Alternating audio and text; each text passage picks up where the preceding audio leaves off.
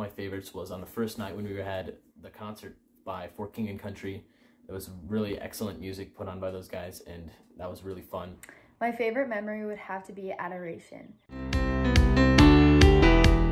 Being in a stadium filled with 25,000 people, all united for the same purpose, to pray and worship, was a moment that I will never forget. Yeah, in general, I just like how many people there were there, and it was just like a really cool thing when we were all in the stadium together and worshiping together. That was awesome.